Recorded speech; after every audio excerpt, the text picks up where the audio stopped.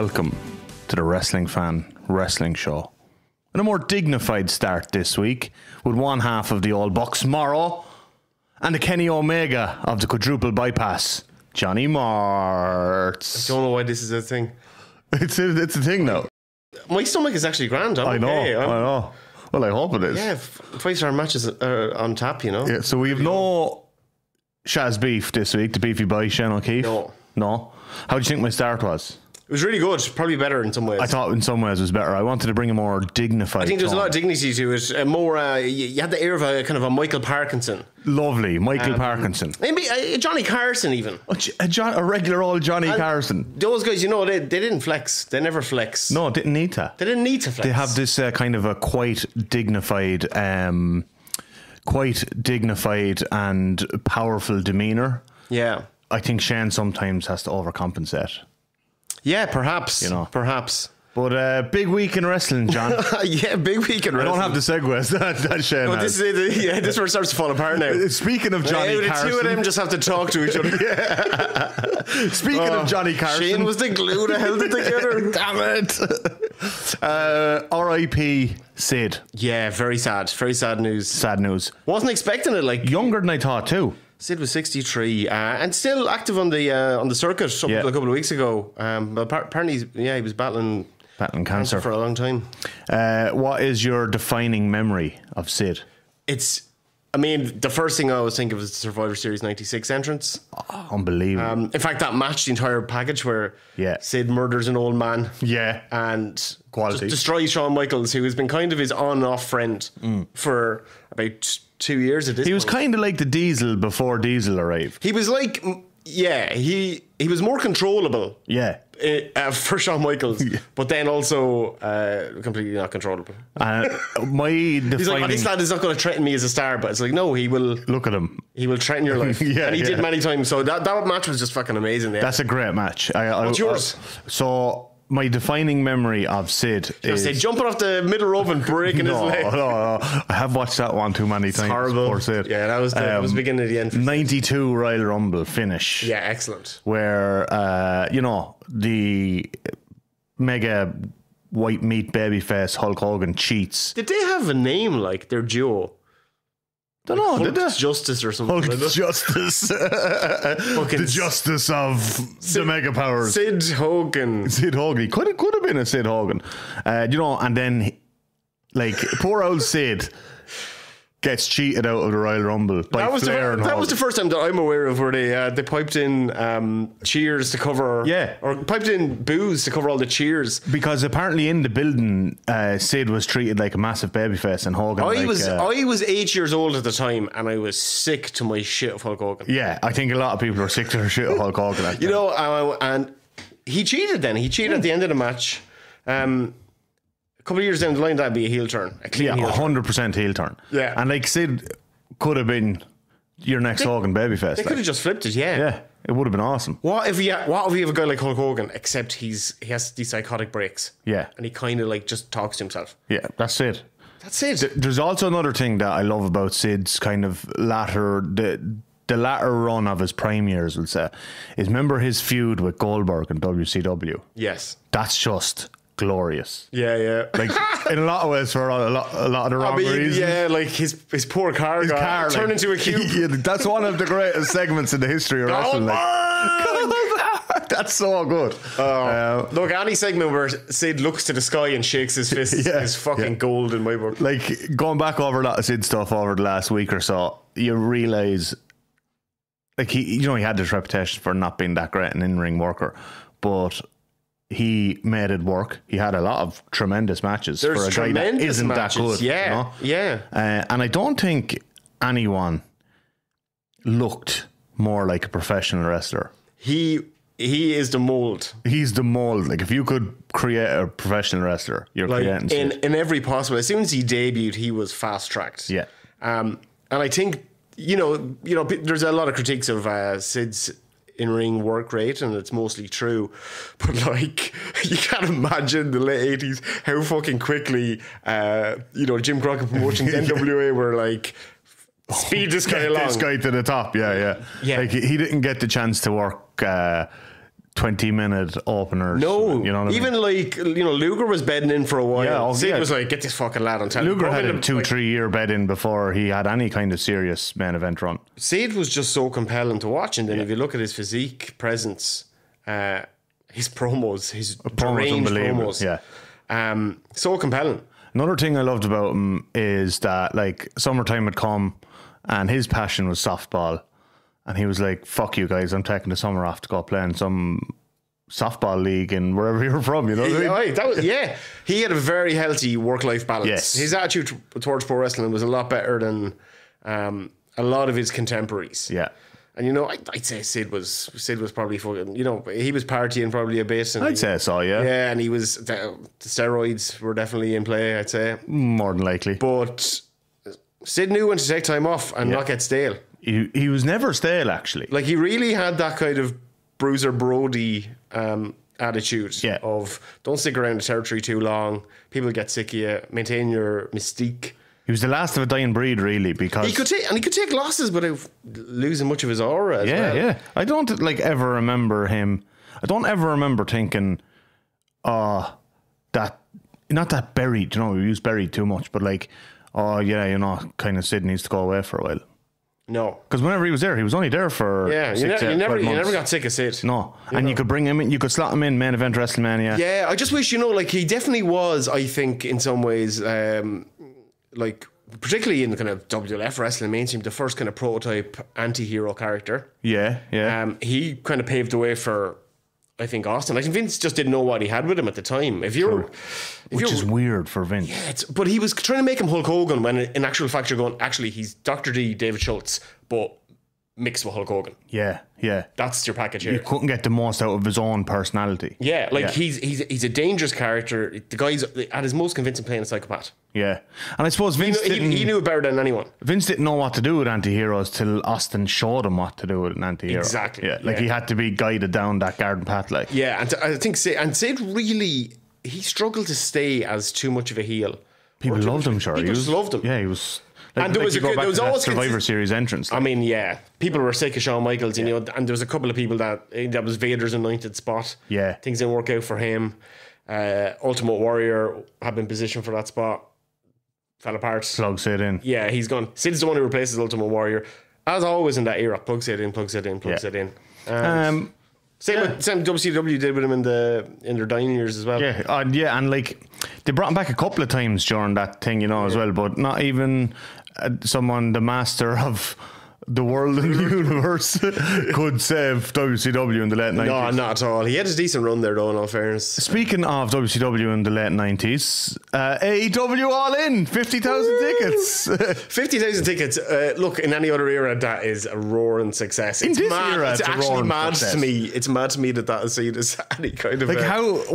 I know, look... They're not as hot, obviously. Yes. We all know that. But this narrative of...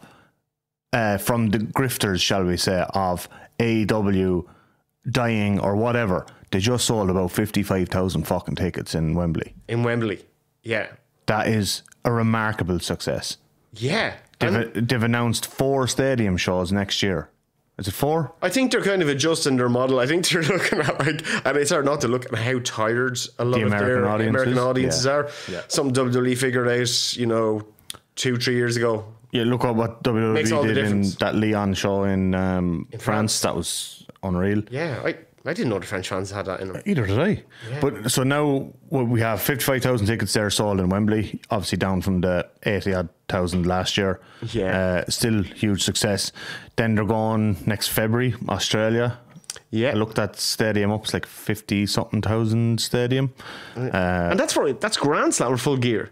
Grand Slams in February as a pay-per-view. Yes, interesting. Yeah, okay, yeah. They're going back to London with Forbidden Door, and they have that one in Texas. They've moved all into Texas in July in a baseball stadium or 50-something thousand stadium. Big Texas show. It's going to be interesting to see. They've always done well in Texas. They've always got hot crowds in Texas, and I think this will be the same. Yeah, and see, they did the Arlington thing for Collision there recently, the residency, and it wasn't a big venue at all, but.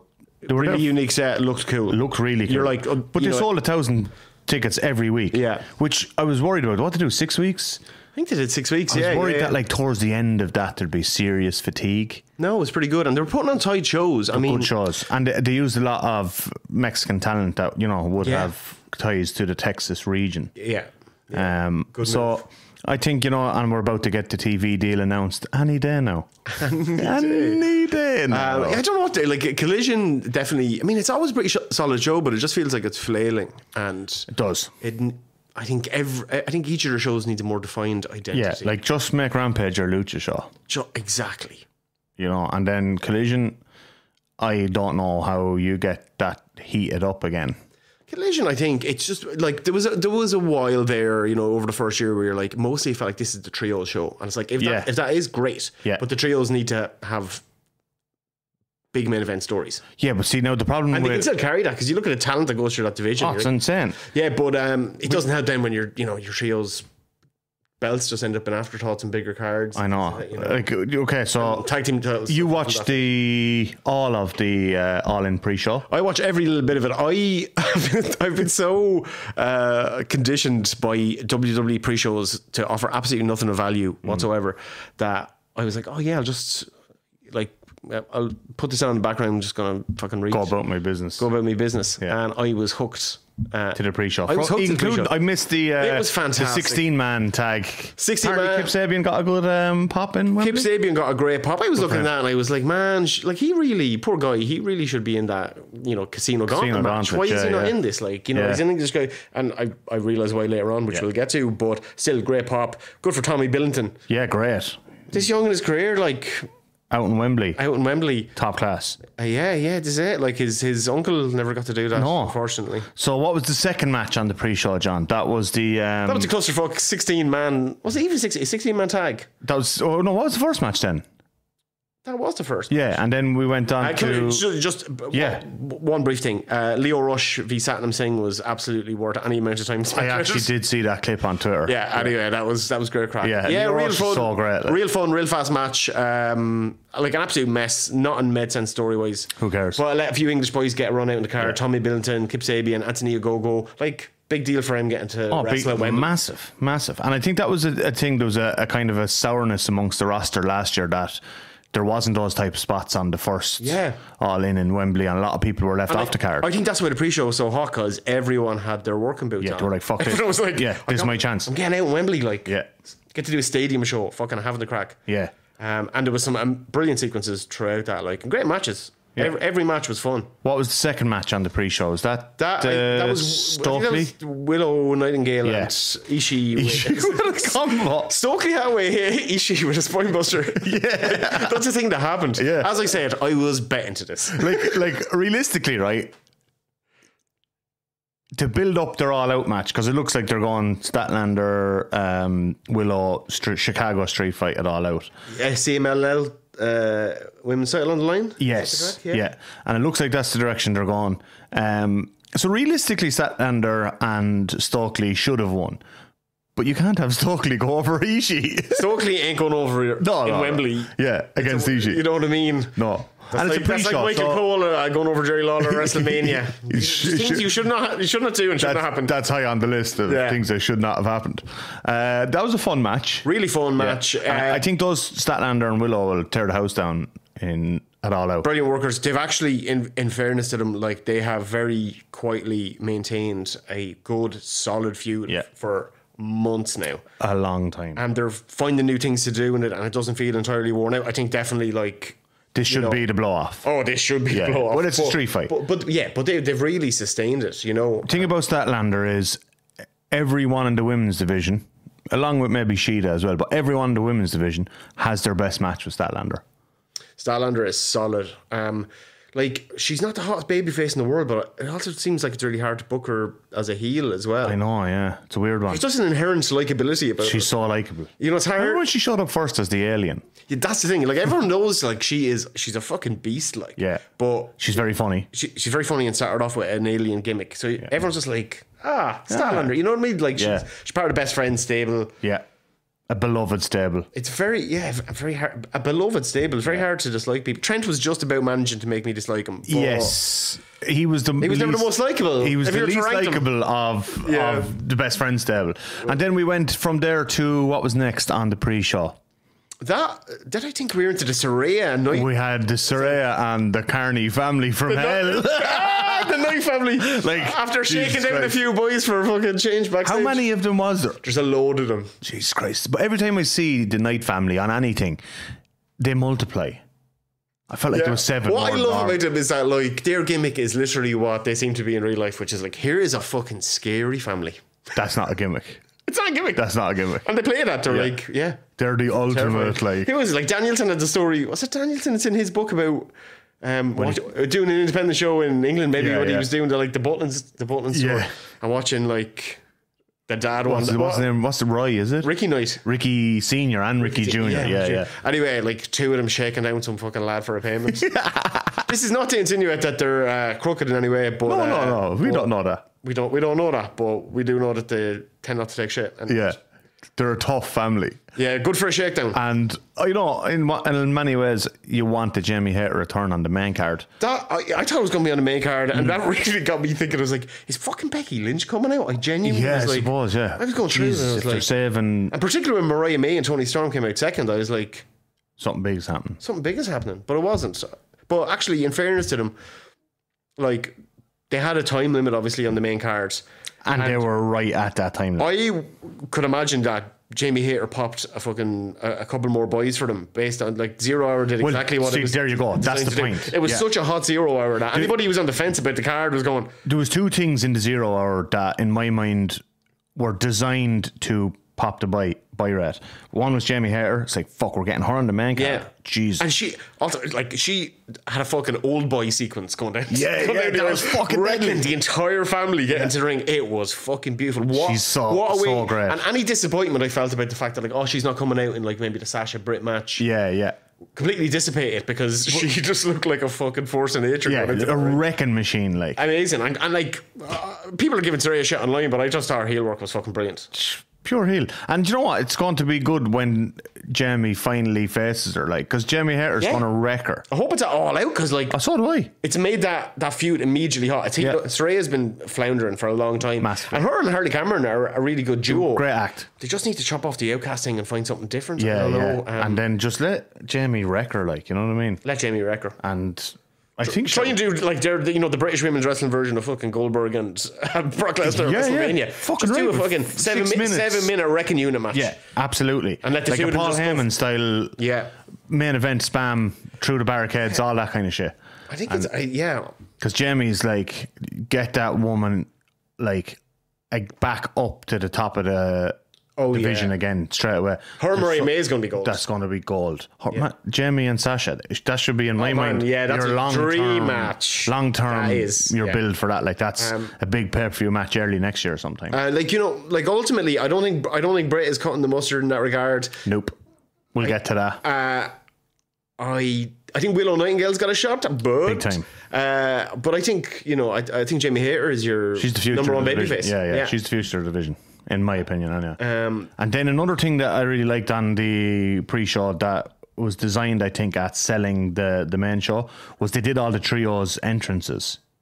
That was class. And I was like, you know, if you're sat there, it started so hard with House of Black coming out and that, like. So if you're sat there just watching the pre-show, right, and you see the entrances for a match, the garb on the lads, and then you're like, am I really not going to watch this match now after I watch the fucking entrance? See all these boys going out in the best of rig outs down to the ring. Right, all right, I'll part with me fucking. Here's 22 quid. Yeah. So opening show starts hot. Trios. Yeah, they went hard with a big a multi-man ladder match. Before we get into the actual match, I'm sick of fucking ladder matches. They're getting a little bit overexposed. They're getting a little bit, you know, Hell in a Cell circa 2018. Now, use them when you need them. Do you need them here? Like, you know, is there anything else you can do? You know, I know. Surely there's something else you can do.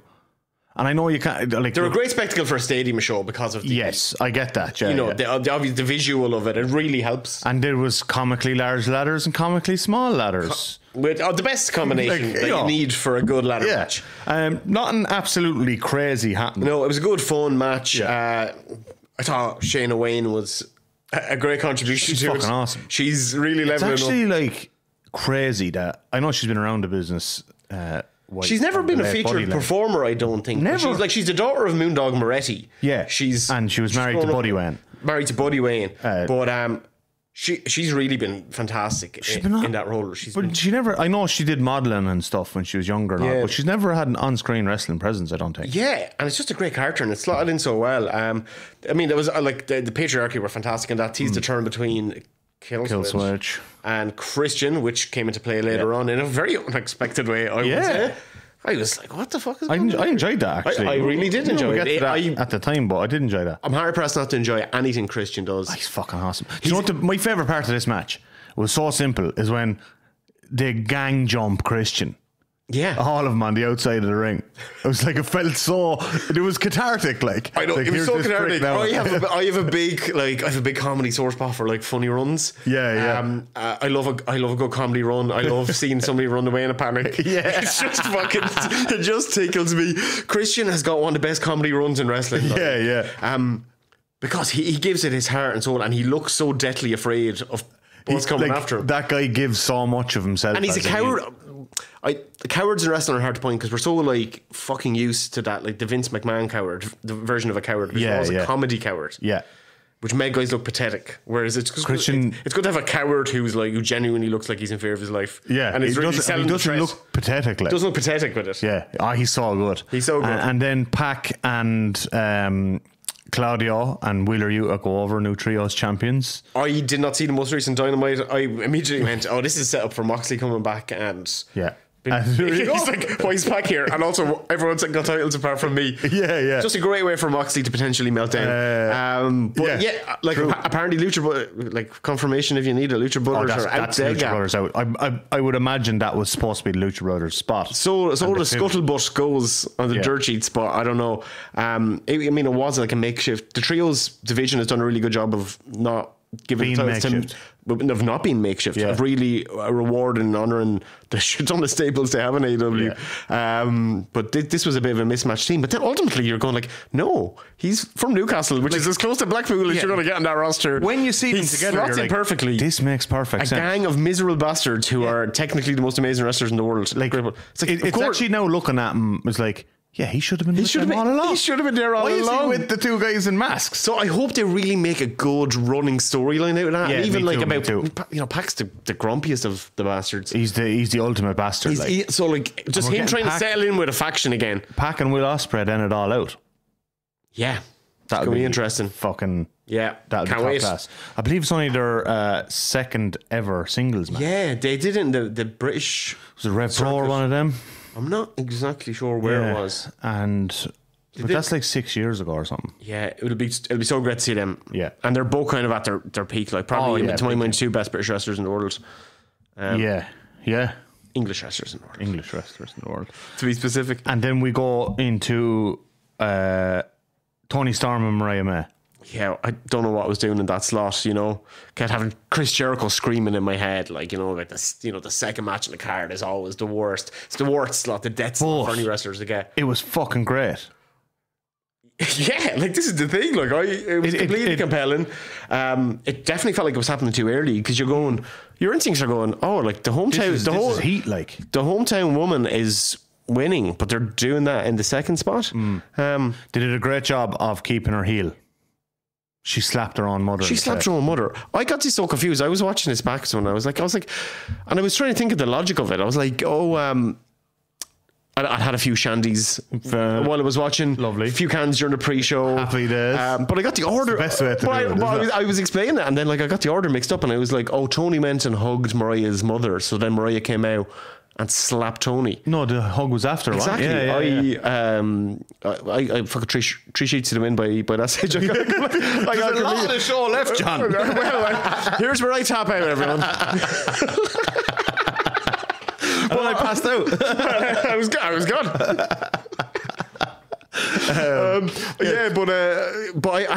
of it wrong, and then I was looking at it again afresh on the Monday. Fair enough. And I was going, no, she just decked her mother for what reason? I don't know, because she's a fucking bitch. That was it. Yeah. My mom's here to cheer for me. Yeah, fuck her. Yeah, how dare you, mother? So I understood. Like I thought, but that's something that can be revealed about her character down the line. You know, like 6, 8, 12 months. Because I could see her being. She starts slapping other people's mothers. Yeah, class. You know what I mean? Yeah, if she slapped her own mother, there's nothing she won't do for the title. The mother slapper, like fucking mother slapper. You can't put your mother at ringside because she'll clean her out. She will fuck, because it looked like a good slap too. The kind of slap that you could only probably do to your own mother. Like, you know, if you're like second best slap on the show. Like the person you trust most in the world. Yes, like, right, man. Look, sorry, no, but I'm going to hit you, but I'm not going to hit you that hard. Like, in fact, here's how hard I hit you. Like, and like the mother finish.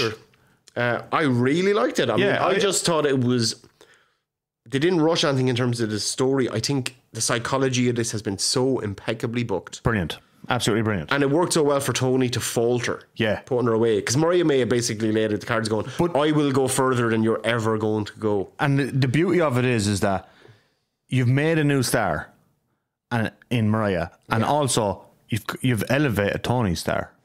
Tony's gotten better and better. Like, it was rocky with that gimmick beginning. Remember her first few title defenses? It was patchy. And I think what really did not work was, what didn't help her was just people going, is this character a heel or a face? Yeah, what the fuck's going on? And it was mostly kind of a heel, and kind of, you know, but it's finding its feet actually. Yeah, and like I think delusional, you know, a delusional movie star.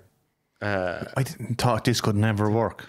Yeah, it's really worked, but it's gotten over massively. You know what I mean? It's like this was a great piece of business, John. It was a great piece of business. You know what I mean? I think she's kind of pulled off. She's finished what the vaudevillains started. It's like the vaudevillains, vaudevillain. They're two old-timey buzz. Yeah, Simon Gotch was one of them. Gotch, yeah, and Aiden English. Aiden English, that was the other one. Do you like how is this kind of going to work? Like this kind of... It fucking worked. Yeah, they got, like she really took it. Like she took it to a new level, and she really made it into something that...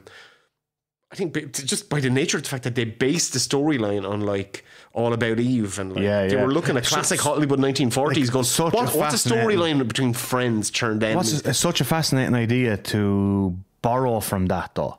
I think for wrestling in general, if wrestling's going to get into this sphere of going, actually, we just take a lot of storylines from like 1930s, 1940s, Pulp Fictions and adventures and swashbucklers and things. Taxi Driver. That is not Hollywood Golden Age. Do Taxi Driver. 1970s. What fucking wrestling storyline are you going to? The new wave. Oh man, Taxi Driver. Double Indemnity. Who's your Travis Bickle? Jesus, who could be Travis Bickle? MJF shaves a Mohawk. MJF rescuing Rio from the Godfather's clutches. Who's the pimp? The Godfather. Bring back the Godfather. Unless somebody else is going to start doing a pimp. So speaking of good pieces of business, next we have Hook versus Jericho FTW title. I'm not trying to kick him out when he's down. I went to the toilet. Yes. Right, so. And I could not get there quick enough. My cue to go to the toilet was seeing Fozzy.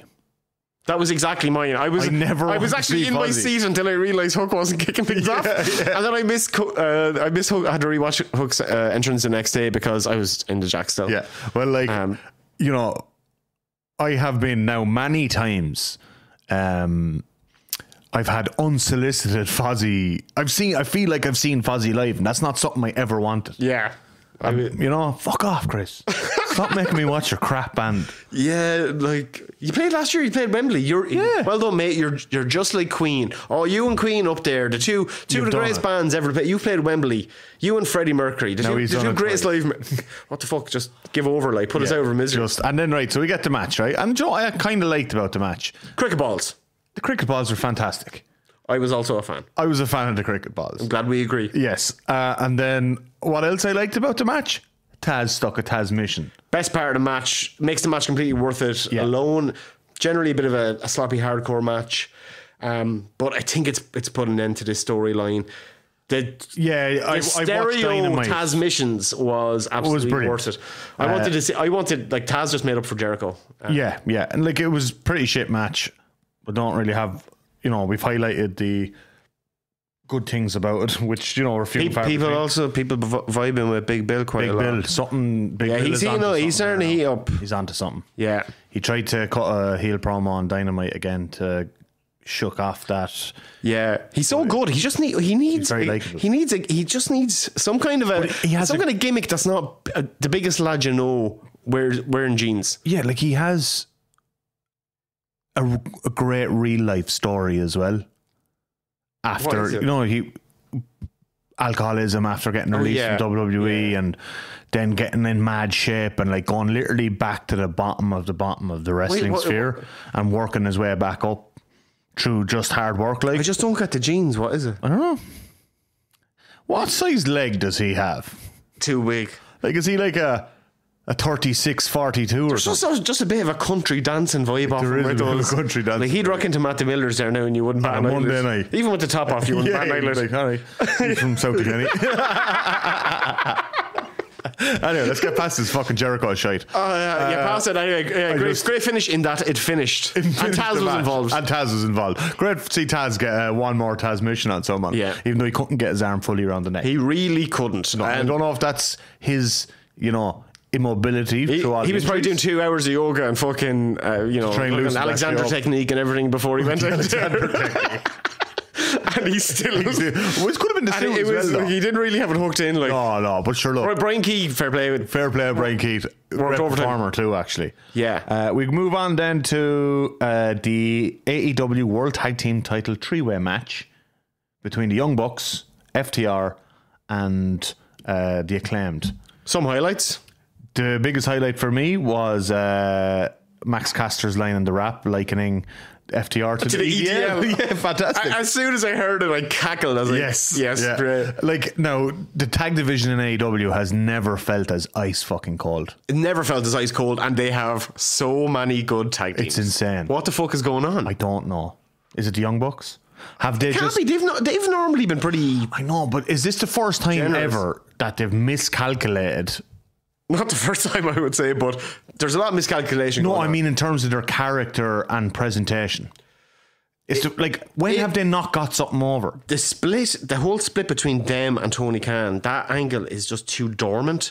There's not enough bubbling. No heat. There's not enough bubbling, and they should use that as a way to heat the tag division. And it's hurting Okada. At least, and it's hurting Okada. You've set your stall for a very big corporate battle type storyline, and then done nothing with it. And you saw what WWE did with a similar-ish storyline going all the way into WrestleMania. Yeah. It's like, why is it so cold? You've got a potentially really hot story and it's cold in every division it's involved in. Yeah, it's hurting lots of things around. Particularly the tag division. Fuck me. Tell us the story. They claimed they're getting fines. Great. Okay, but yeah. But why were FTR in it? Because they cost the Acclaimed the title that one time? You just need to put them on the card. I know. They're FTR. Yeah. Tracksuits were mint, weren't they? They were fucking deadly. Unreal. They were deadly. Look, in terms of how the match was wrestled, this was a really well built, technically proficient, and should have been exciting wrestling match based on everything that was on the screen in the ring. Yeah. But it just didn't get over. No, it didn't, and it didn't really ignite as a match. It was a little bit cumbersome. It wasn't a bad match by any means. But very well wrestled. There was some great moments in it and stuff. Grand. All right, nice one. Grand. Let's get to the Grizzled Young Veterans. Yeah, fucking awesome. Yeah, I was delighted to see them pop up. I wish they hadn't kind of wasted them on a very low key, Collision debut, whatever it was, a couple of months ago. Without much fanfare. Yeah, that would have been a great way to just debut them. I know. Look, they didn't get much of a reaction from the crowd, but these guys aren't super well known. Not in this gimmick on a main stage, because they were stuck in that fucking dyad thing in NXT for a very long time. And if you see them work their best work, it's not super. Zach Gibson is not your go-to supernatural character. What the fuck? Zach Gibson is the least, and he's an amazing talker. He's shockingly good on the mic. And Drake is solid out. They both have a great look, great upside. Pure Scouse. What was Zach Gibson's indie move was called the Shankly Gates. Nice. Fucking brilliant. That's what you mean. Yeah. And so, look, they weren't going to get a huge crowd reaction, but you've put them in a spot now where that will build over time. Because I think when the masses see these guys work, you're going to be they're a top tier tag team. The fact that Grizzly Young Veterans are going into a feud with FTR now is infinitely more exciting than anything in the tag division. In the tag division, yeah. And I would also say in WWE's tag division as well. Like if you think of like, you know, when Mariah May debuted or Jamie Hayter debuted or lots of these people that weren't super well known, and look at them now, I think we could see a similar trajectory with Grizzled Young Vets. Yeah, I think they could have a good run. I think they're going to have and I hope they're the ones to topple the Bucks. Maybe. Like, could do with a reset, but haven't beat fucking FTR at All Out and then haven't beat the Bucks in 6 weeks. Yeah. And just then plug in a hot new tag team. Made team. Yeah. You know, that's what tag division years ago were, when like Steiner Bros would come in, wreck everyone, win the titles. 8 months later, fucking Road Warriors come in, wreck everyone, win the titles. Yeah. Do that. Super hot team then. Yeah. That's the way and like you establish those guys as being on the level of FTR, and because you know another thing we don't talk about a lot is the Bucks are hitting 40. Yes. FTR are hit 40 plus. Yeah. I think Cash is a bit younger, but like they're getting towards the latter end of their physical prime. Yeah. You need to start establishing guys like Grizzled Young Vets. Yeah, and like I mean, there's been a couple of younger teams that have gone over, but like nobody with any mad heat. No, nobody has like the Acclaimed were as good as it got in that regard. They heat up so much it got. They just feel a little bit stale to me as well. They're like, also a little bit stale. Like, we were talking about this, I don't know, but like tag gimmicks like that, they generally only get like a year run. But this has been going on. This Acclaimed thing has gone on 3 years, exact same gimmick. Yeah, the only kind of change in that whole time is Daddy Ass. Yeah, and then when they had that kind of merger that didn't really work with Bullet Club Gold, that was a bit of a mess. There could have been a better storyline told there. Great. That's the thing. I think like it's just a general problem with a lot of AEW booking. It's been too fucking done by crayons. Yeah, and then it was done. It's like it feels like everything is just like, right, we know we're doing an angle this week about this, but we haven't really put any thought into it. And then we get to the building and we just... And they're leaning too far into tropes, whereas like out the gate they were kind of all about subverting that stuff. Yeah. You know? Anyway, but... on to one of the best matches on the card, John, I thought. The Casino fucking Gauntlet. So much to talk about in this one. I mean, probably the best gauntlet match I've seen. Like, ever in any style. They've landed on a concept that can become, I know, like there's so many different casino variations between ladder matches and battle royals, and this is their one. But this is their Royal Rumble. I would use them all, but make this one like the, this is your Royal Rumble. You could do. I don't know how many guys you can comfortably do that with, but like... Well, I think it's designed to have 21, but they've never got to 21. So because somebody's got pinned. Yeah, because it can end at any time. So that's one of the things with the Royal Rumble is you end up watching the Royal Rumble and you're having a lot of fun with the surprises and the entrance and the countdown, but you know it's not finished for another 35 minutes. Yeah. 25, you know what I mean? Whereas this... It can end at any time. So you have the danger, but you also get the entrances and the surprises and the fun. They can tell as many stories as they want with the exact amount of guys that they have in that ring, and that's exactly what they did. They don't have to do 30. They don't have to do 30. It was a phenomenal bit of work, and I think it made it one of their hottest gimmick matches now going forward. I think that match, and it should be reserved for stadium shows. It just, if you can, once a year, treat it like the Royal Rumble. Returns, crossovers. Yeah. Setting up debuts, whatever you need to do. That's your time to use it. Give the women one as well. Like moments of the match for you. The big one was obviously Nigel McGuinness. I lost my shit. I think I popped harder for like that was just. I wasn't expecting. I knew he's kind of maybe teasing a comeback. Yeah. I thought there was going to be something with him and Bryan this year. Same, yeah. But him showing up made sense as to why people like, your Kip Sabians or your Tommy Billingtons. You don't want to blow the British. That's the big Brit return there, and it was amazing. He looked great. Looked in great I'm so glad he had that moment. I think his last match was like a fucking indie in front of 200 people somewhere. Yeah, like the guy did not get the send off he ever deserved as a wrestler. And you look at the end of the show, talk about send offs for great wrestlers from. That have been around a long time. Nigel never had anything. He just shows up as a commentator one day on NXT. And he made him in a documentary there. Like he was fucking, sad in the car an awful lot. He was very sad in the car. It was a lot of sad in the car, and he was just like, he was obviously struggling to come to terms with how his career ended. Like, but he had great moments in that WWE contract snatch off him. Oh man, it was sad. Anyway, great to see him back. He had great moments with Zack. He had great moments with Okada. Like even coming out to the ring, I was so excited because I know he's immediately going straight in with Okada. Yeah, it's like, this is fucking brilliant, unbelievable. Like there's no messing around here. You're in with Okada, like straight off the bat, like It's fantastic. Great exchanges in it. Ricochet's debut. He looked sharp as fuck. He looked sharp. Didn't he? He looked like he wearing that snazzy big gold chain. Yeah, he was like, okay, Ricochet's fucking back. He's back. No, I don't think he had a bad run in WWE whatsoever. I think he had a pretty solid run, all things considered. Yeah, like he had some good matches with Walter and all that. I think if you come out with a run where, look, things weren't what they should have been for him, he should have had a fucking proper feud with, like, not proper feud, but like that short program we had with Brock Lesnar, like he should never have been jobbed out. That should have been a fucking 6-minute Ricochet cannonballing himself at Lesnar match, and that really, I think, for him probably showed the value that they saw in him. Literally, they see me as here. Glorified jobber. Yeah, glorified jobber. Someone who can come in and have a deadly 6-minute match. I don't like, not that he was a jobber, but like, in a very high level, obviously been just a jobber to fucking Brock. He had runs with the US and IC title. And never felt like he was the center of attention with those titles, though. No, he was always solid. Look, it'd be interesting to see. He's got personality, but I don't know. I don't know how much he's going to push into the main event. I don't see him personally. I don't, and maybe this is because of where he's been slotted for the last few years. And when you look at the AEW main event picture, it's hard to see him breaking into that caliber of. Yeah, but like he could be a super effective. Like you could stick the TNT title on him. He's going to have great matches for the next. Well, how long is he signing in for? Probably 3 years. Probably anyway? 3 years, I'd say. Yeah, 3 years. Have a run. Said multi-year contract. Yeah, so no, 3 or 5, I suppose. No harm, and he'll get to spread his wings a little bit more, try things out creatively that he wants to. Oh yeah, then it's on him. It's up to him then. Yeah, that's.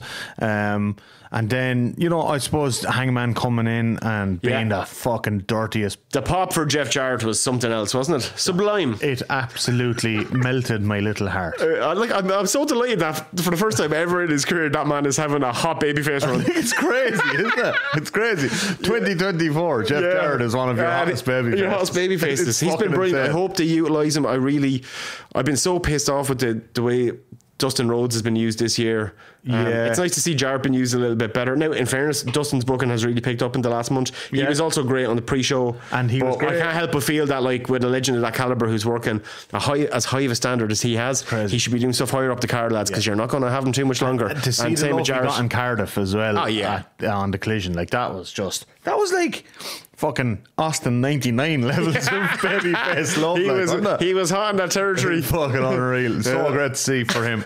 And then shock winner, John.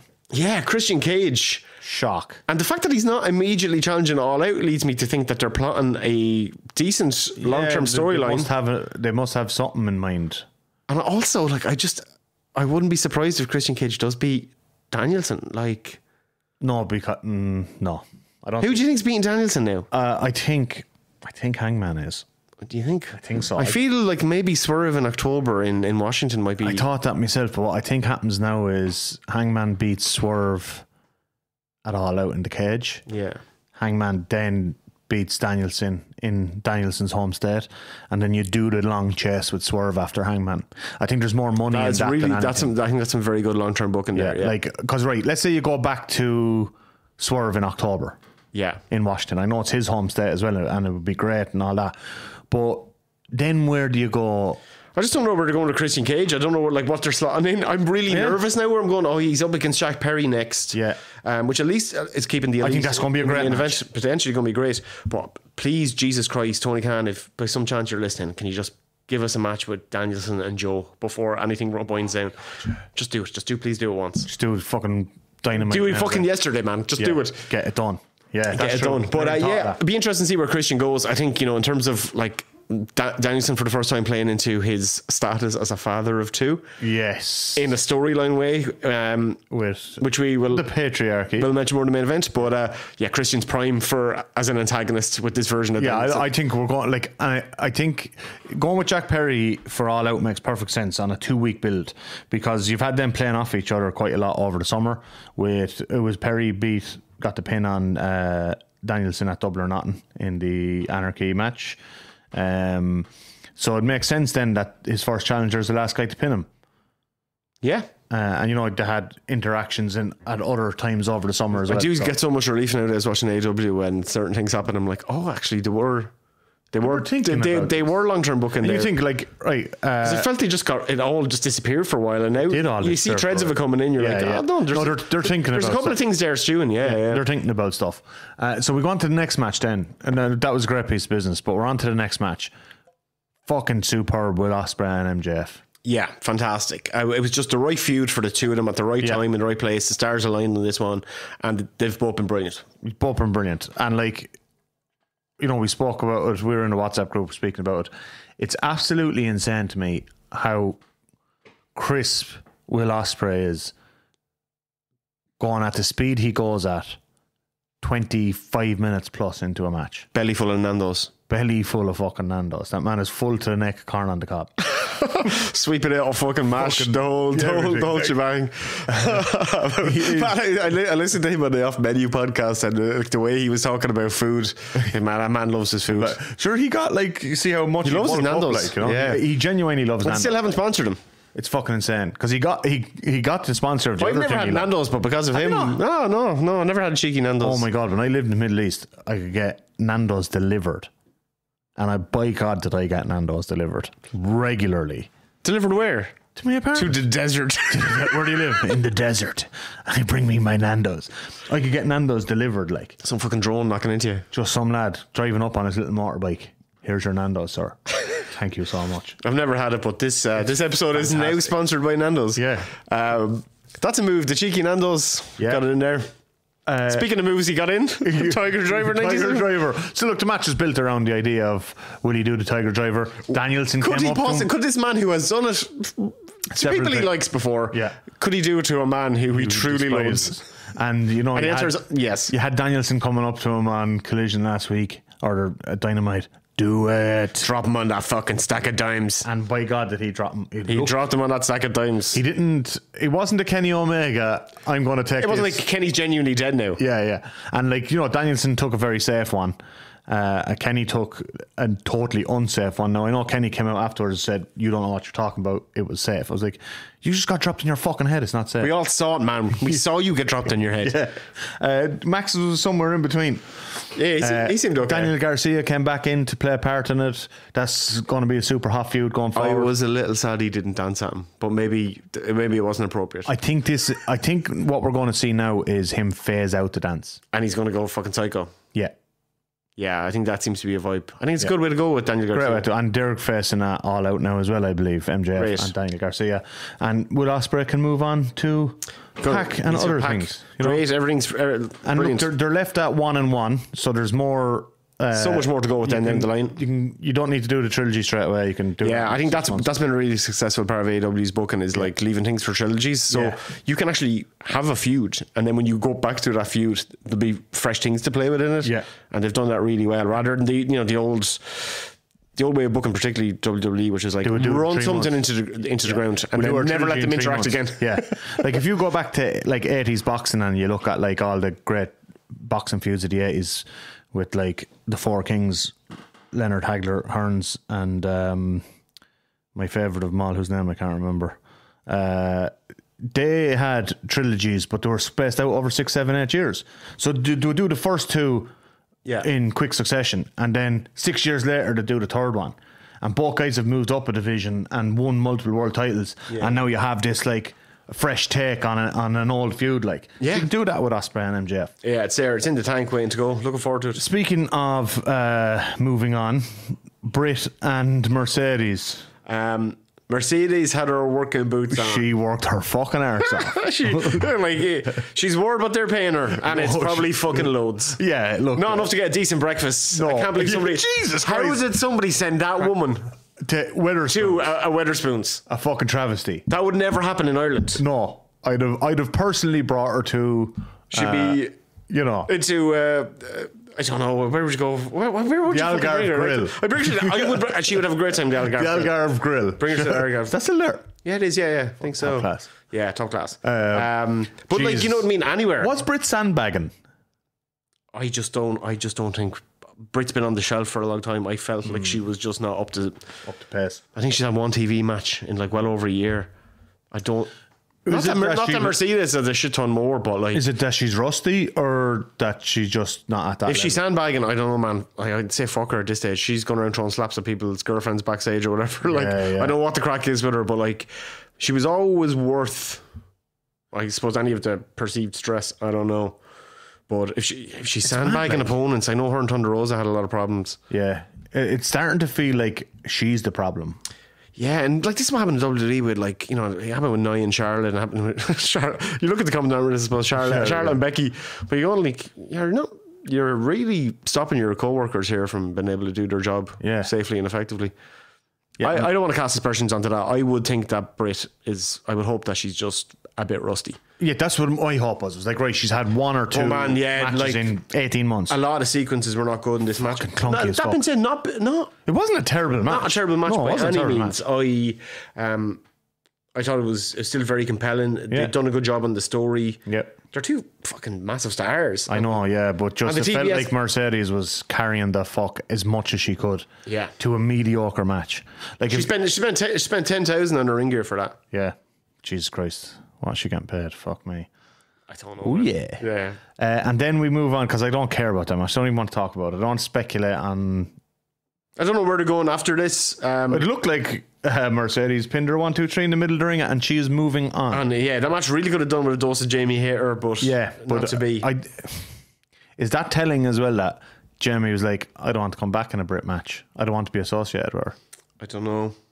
It was good that she had legit beef with fucking Saraya and just Saraya. Was there someone else or no Saraya? The Outcast. Whatever remnants. Ruby's off. She's on maternity leave. She's not had her honeymoon and maternity leave. Fair play. She takes some time off. And then we go on to Jack Perry and Darby Allin, a match that was quite evident straight away, I think, by the way we were talking about. Had some time cut. It had some time cut. It ran about 10 minutes. Yeah. And they tried to squeeze as much as they could in that time. Yeah. But, look, it was good. It just... never got to the level you were expecting. They didn't have a lot of time to work with, but I thought, you know what, for 10 minutes it was a good setup match for the main event. Yeah. A lot of violence, two of the best. Didn't overstay its welcome. Because I think after the Ospreay match, the crowd in the arena were just waiting for Danielson. Pretty much. And also, look, in fairness, they really pop people off, like having Sting coming out. Yeah, that was fucking brilliant. Like, who's going to have any complaints about seeing Sting? No, and then the Bucks just like, again, speaking of comedy running, like running for their lives from Sting, not this cunt again. I know, but great, like it lined up so well with everything that happened at Revolution. It was a good payoff. Like, great for the fans. It's almost like the Bucks are now eternally going to be running from Sting for the rest of their lives and never so they should. And so they should. Shall we get into the main event, John? Yes, let's talk about one of the greatest wrestling matches ever to exist. Of all time. Like, easily. As a viewing experience, in terms of pure emotion, I was in fucking ribbons. I was everywhere. Can I ask a question? I had about fucking... Did you cry? Did I cry? Or did you feel teary? I felt teary. I don't think I cried. I did feel... No liquid. A lot of pangs of emotion. Yes. I was too full of ale. Like, but fair enough. I just can't cry when I'm too full of ale. If I'd been full of ale, I'd have been sobbing all over. I need only 3 less or 3 more. Like from the very start, the final countdown entrance. Amazing. Sensational. Fucking Swerve's entrance. Amazing. West Side Gun, who's a pretty big rapper. Yeah. Like. Amazing. Swerve's costume. And he went out there, like, he went out on his back and he just proved that he is main event now on. He ain't leaving. You know, in the immediate aftermatch of the match, in your mind, it's all about Danielson. But when you think back on it, you look back on it, you're like, oh my God, Swerve put in the performance of a lifetime. I kind of felt like that more than anything, more than winning the title. That match felt like Swerve's coronation. Yes. And I feel like that's the result of probably working this storyline and working this match with someone like Bryan Danielson, who is a fucking savant. A savant, like, you know what I mean? He's the GOAT, like. He really is. I think he's in so many ways. And I felt that more than losing the title made Swerve as a main eventer. Yeah. Cemented him. Cemented. Like, he is the guy that you can put the company on his back for, fuck me, however long. Like, there was a key moment early in this match. Right, because when Swerve came out, he got a pretty, like, semi-babyface reaction from the crowd. Yeah, which is mad, like, and we've seen that evolution over the last year. Like, this guy has not really refrained from his gimmick of being man who will murder you in front of your family, but man who will actively go out of his way to try and murder you in front of your family. And he's still getting cheered. He's not getting fucking heavy boos. So I think the design of the match was incredible. very early in the match, he does the Death Valley driver on the apron onto the ring bell. Yeah. And from that moment on, the crowd booed the shit out of him. Yeah. It was perfect. Like, because they needed to do something early. Because it could only, the way the match was designed and the emotional impact of the end and Danielson fighting for his career and his family could only work against a dastardly heel. Yeah, it had to be. And Swerve had to tell the audience, I will murder this man in front of his family and I'm going to show you that. Yeah, so I'm going to make these kids cry. He drops him Death Valley driver onto the ring bell. Yeah. That establishes everything. Then he busts him open and then he brings him to the family. Brings him to his family. And then he says to Danielson's daughter, Birdie, I'll send Daddy home to you. I was like, oh!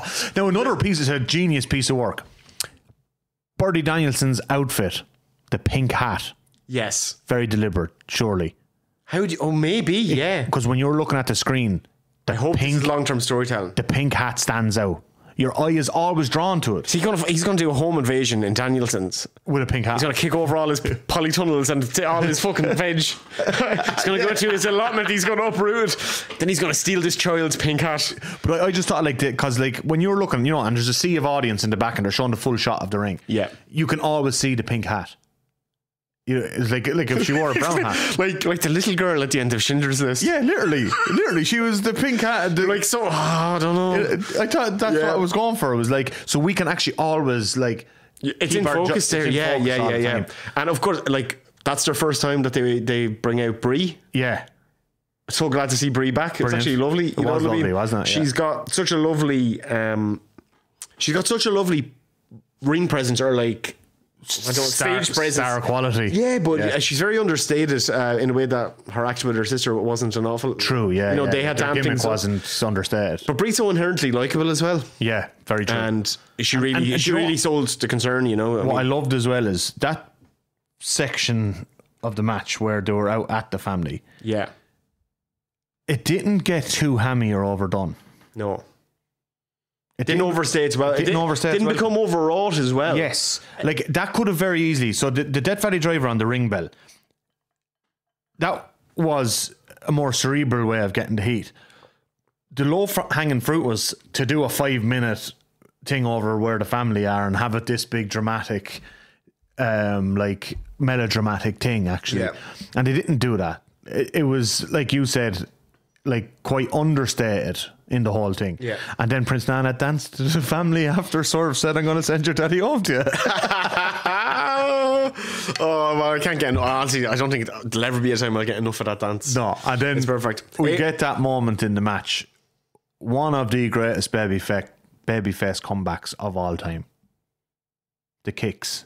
Yeah. The no kicks into Danielson facing his family. I love you so much. You're like, he's done. And you know he's the type of performer that's going to go out in the most impactful way possible.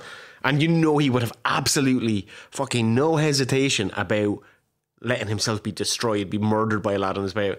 He'd love that. That was the thing, really. Like, once I saw the finish, everything else came into focus, all the storytelling. Like, cause I was kind of doubting, like, I was like, is Swerve Danielson the he kicked out a biggest match they can do? And then when you see it there, it's like, man who's stated a year in advance he's retiring for his family against man whose gimmick for the last year has been, as I said, I'll murder you in front of your family. Yeah. I will make your family life hell. Yeah, like, it was perfect. Yeah. And like, so you get that moment where Swerve is doing the kicks and Danielson powers up and I love you so much to the family and there's blood streaming down his face. Epic. And he turns and hits the greatest wrestling slap you have ever seen in your life.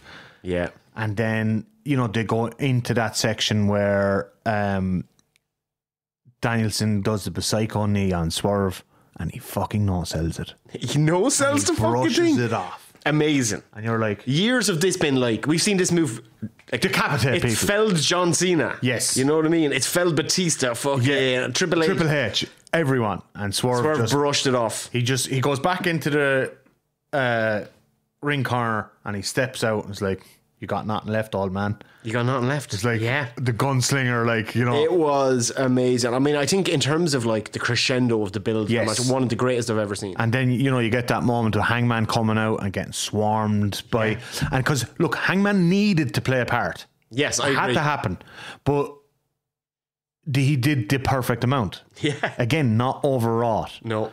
And then, then you get... It was all judged perfect. Perfect. They just nailed everything. One of the best finishes I've ever seen in wrestling. Like, one incredible. of the most emotive matches. Yeah. I think, completely cemented Swerve, and it's put us into this really exciting now retirement run from Danielson. Yeah, as soon as he gets beaten, he'll finish like, full in time. terms of the stadium main event, a lot of people were calling for Hangman Swerve. No, the stadium main event is Bryan Danielson, the greatest wrestler of all time. Yeah, I mean, that was the biggest thing I missed last year. When, like, even going to see it live, I was like, "Fuck!" I like, it's not Danielson. There's no Danielson, and I've never seen him live, and I really would have loved to. Yeah, missed my chance this year. Fuck knows now. Yeah, I know. Yeah, but, and look, he'll be back at the big stadium. He'll do an OTT, hopefully. Oh, imagine! Or fucking out in the new park. That's probably why we'll be watching him in Butlins. You know next what I mean? summer. Yeah, fingers crossed. And you get the emotional finish. And one thing that we haven't really mentioned is the production from AEW for this event was 100 times better than normal. Yeah, with the exception, I would say, of that weird tracking shot that they did for Tony Storm's entrance, where they had a drone going up into the bleachers and then through a door, and it just showed off way too many empty seats. But outside of that, impeccable. Like the lighting for that main event and Danielson's comeback and the yes chants and the crowd going bonkers. Camera work was also fantastic. Fantastic. And we got the big emotional payoff at the end. What a fucking show. What a show. Where would you rank that in terms of your favourite matches you've ever seen?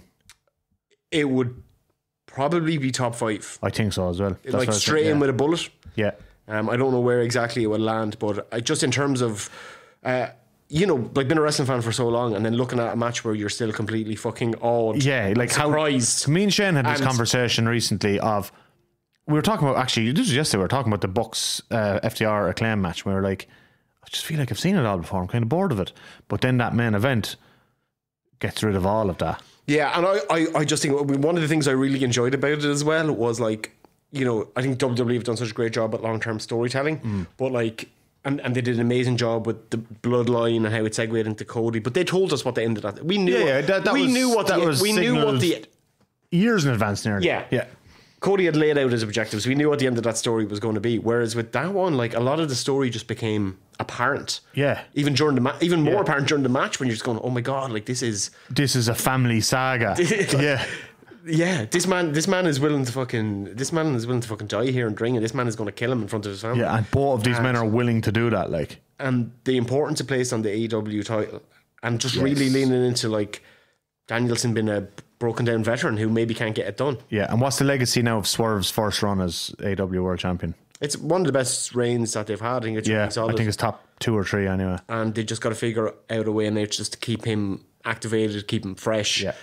Without necessarily always been in the world title scene. Yeah, unfortunately for Swerve, I don't think, like, his reign coincided with a bit of a business downturn. I don't think it's anything to do with him. No. I think it's been the case since probably the middle of MJF's run, or since WWE got super hot. Yeah. So, but there's not, like, any mad impetus. Like, I think we're only going to start seeing a permanent kind of main eventer for a while in AEW when somebody really takes off. Yeah.